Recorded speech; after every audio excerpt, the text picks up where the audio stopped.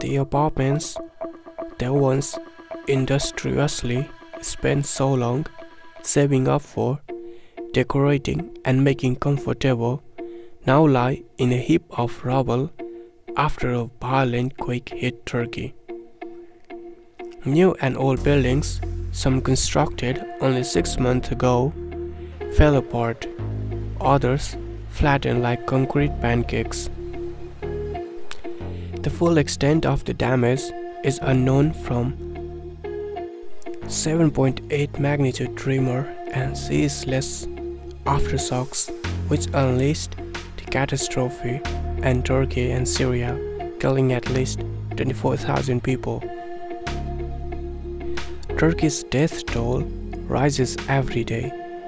In parallel, so has fury over why, in a country with multiple fault lines and a history of major jolts, building quality is so poor that buildings fall apart like paper.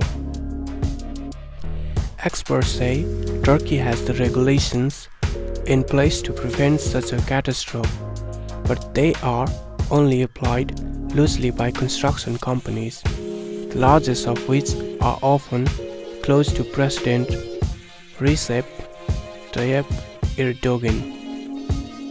Officials say at least 12,141 buildings were either destroyed or seriously damaged in Turkey.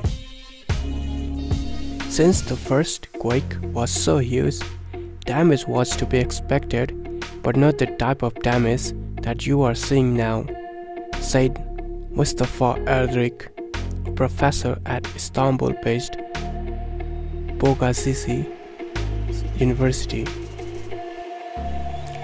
Even if a building topples, people can usually hide until searchers can rescue them, he said. But this time, he added, buildings suffered a pancake collapse. The floors are piling on top of each other. Erdik, also the part of Turkey's earthquake foundation, said, which means the chances of being found alive are slim. So why did the buildings topple? The causes are usually linked to the poor quality of the concrete, which sometimes is mixed with too much water and gravel and too little concrete, according to Zine Tekin, a consultant at Istanbul Technical University. Other reasons include steel rods that are too thin to support the columns, which limits the building's strength, the engineer said.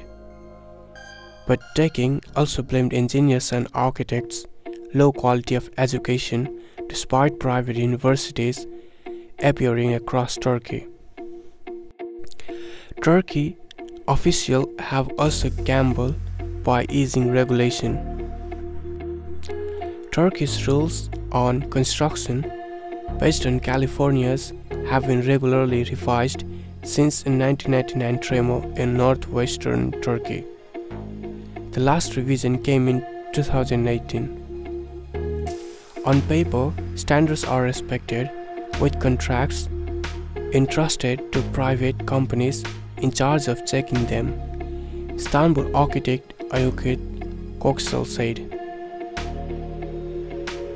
But oversight of this agreement is lax, he added, giving builders greater leeway in following or not of the rules. Heavy bureaucratic procedures also end up diluting who is responsible if or when something goes wrong, Erdik said. The steps and signatories are so many that at the end it is difficult to identify who is responsible. To fix this issue, he recommends imposing an insurance on all actors against malpractice that guarantees victims compensation by guilty contractors. That's how it is elsewhere in the world, and it should be in Turkey, he said.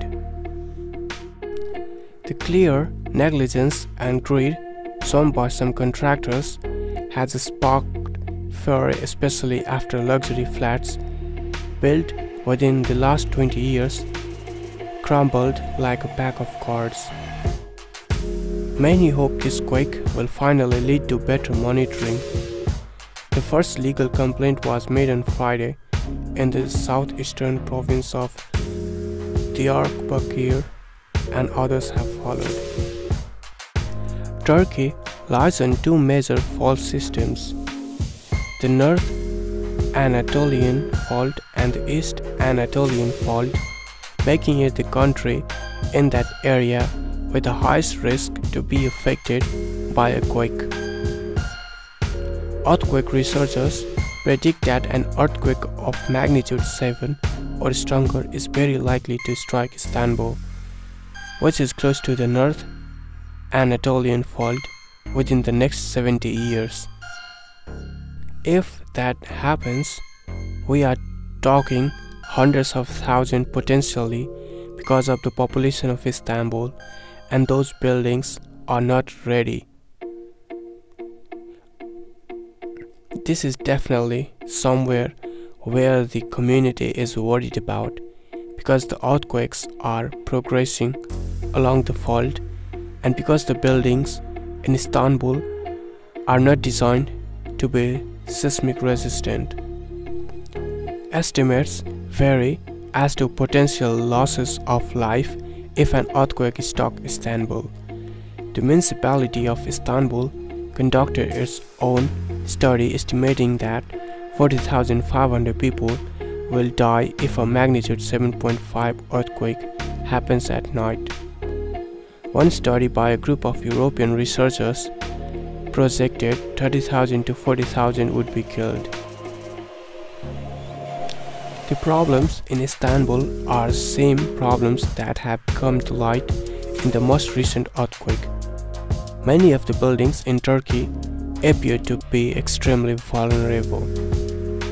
Just from initial observation of the damage, for a worker said the destroyed buildings she see in pictures and video seem to lack basic earthquake-resistant structure like reinforced concrete or column bracing.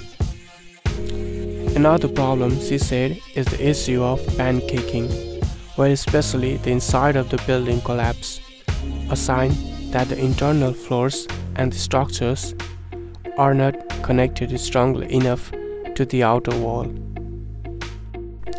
If it is in the middle of the night, it's very hard for people to escape, because when a building collapses in that way, there's very little gaps, so essentially someone is crushed.